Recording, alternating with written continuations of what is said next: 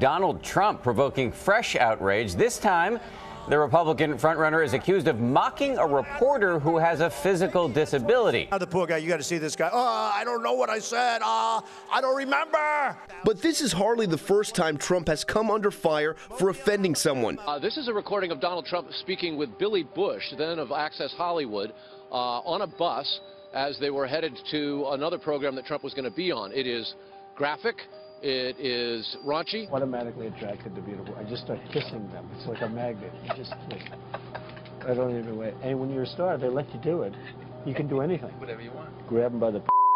When Mexico sends its people, they're not sending their best. They're bringing drugs. They're bringing crime.